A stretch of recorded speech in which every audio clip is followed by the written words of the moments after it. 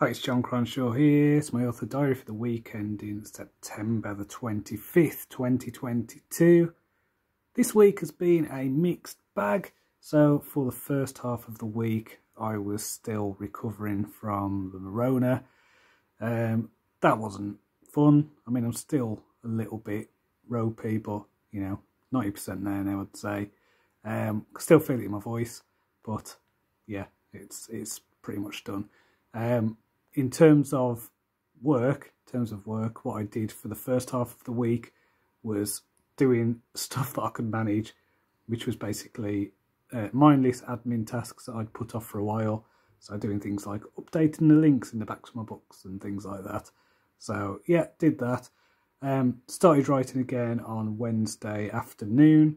So I've added roughly 5,000 and something words to Crucible of Shadows, so I'm now up to 25,800 words, the first draft of that. So I'm pleased with how that's going.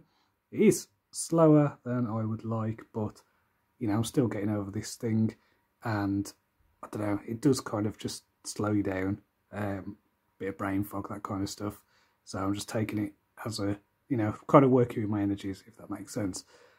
So in terms of reading, not done much reading this week. I've been listening to the podcast. Well, it's kind of Audible, meant to be a pretend podcast, which is the new Alan Partridge thing. So very funny, enjoying that. I don't think it's as good as the first series, but yeah, still good nonetheless. So if you like Alan Partridge, then you know what to expect. So check that out. So next week, all being well, I'd like to carry on with Crucible of Shadows.